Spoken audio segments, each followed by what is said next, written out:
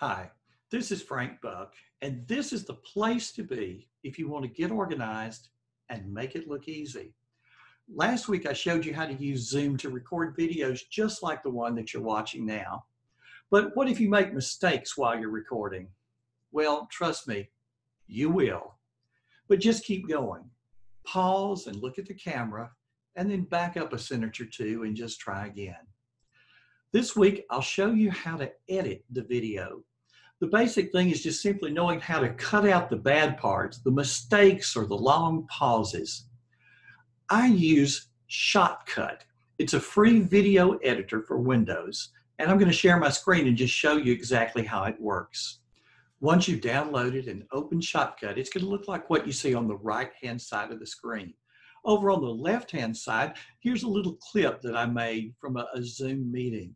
Now, when you finish recording that Zoom meeting or when you end the meeting, it's going to automatically process your files right there on your computer. You'll see it happening on the desktop, and you're going to wind up with 3 files. The one that you want is going to say something like, usually Zoom-0. I made a copy of that. That's why mine says Zoom-1. If you don't see it on the desktop, then go down and just search for Zoom, and you see this folder that appears. I'll double click there, and there's every Zoom project that I've created. You'll be able to look at the date to see the one that you're looking for. Double click it, and you'll see the 3 files in there, one called audio only, one called playback, and one called Zoom-0. The Zoom-0 again is the one that you want. So let's say it's time for me to edit. I've opened Shotcut. I'm going to say open file, and I'm going to navigate to where this clip is located. In this case, a little folder called new folder. Here it is. We'll say open, and now I'll drag down to, all right, this is just a quick demo. Notice I paused there a little at the beginning, and we would cut this out if this was the real thing.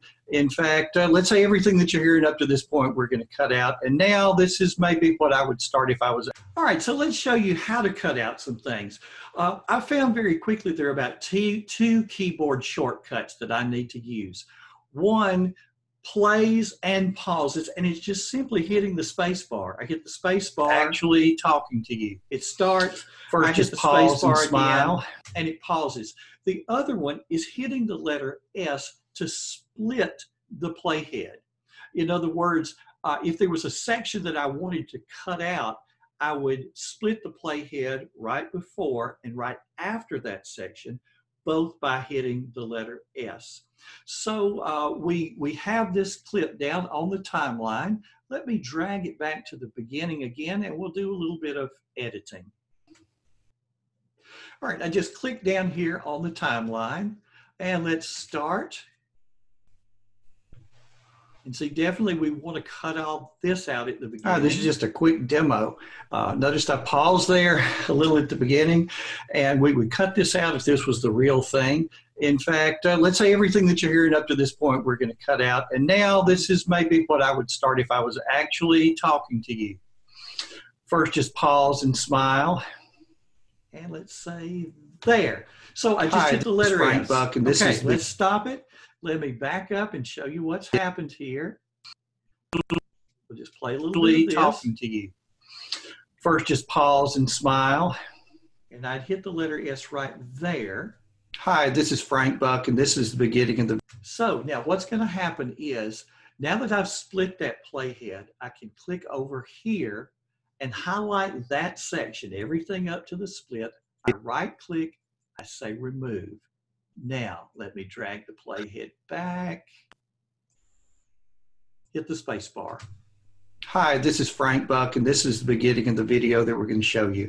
Yeah, I would just cut out using Shotcut everything up until that point, and you're going to mess up. I mean, even if I said my name and Frank, well, don't worry, just keep going, because you can always cut out the parts that you don't like. And when you find you mess up, just pause and smile, regain your thoughts, take a deep breath, and then pause and look at the camera again and begin. Now I want to show you one thing. You notice that when I paused, I was also silent. And look what's happening down here on the timeline. You can pretty much tell when I'm silent by the peaks and valleys. All of this is silent. So you can pretty well tell where you can cut and get everything up until where I start talking again. And then pause and look at the camera again and begin. It'll be very easy to see where you can cut out and leave the good parts. It's especially good when you're, oh, never mind, forget that. Okay, now let's cut out some of that never mind, forget that. So let's drag it back here and let's see what we might want to cut out. Pause and look at the camera again and begin. It'll be very easy to see where you can cut out and leave the good parts. It's especially good when you're, yeah, so I'm hemming and hawing. Let's, where you can cut out and leave the good parts. It's there, especially maybe good when you're, oh, never mind, forget that. I hope you've enjoyed this. Okay, now let's pick up right there where I start the new sentence. I hope you've enjoyed this very short. Yeah, so you can see that I cut, I split the playhead here and here. So that means I can click, right click, say remove, and leave the good parts. I hope you've enjoyed this very short demonstration that wasn't too bad on how you can do some video editing.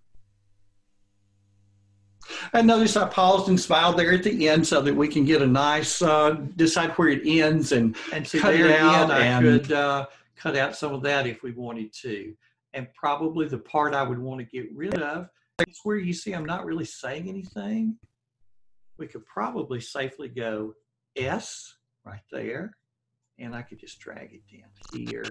And let's try splitting the playhead there. And getting rid of that's in the middle. Let's hear what that might sound like on how you can do some video editing. And notice I paused and smiled there at the end so that we can get a nice, decide where it ends and cut it out, and we'll just cut all this part out. So thanks for watching. I'm going to stop recording, and Zoom is automatically going to take this and turn it into something I can now put in Shotcut. So thanks.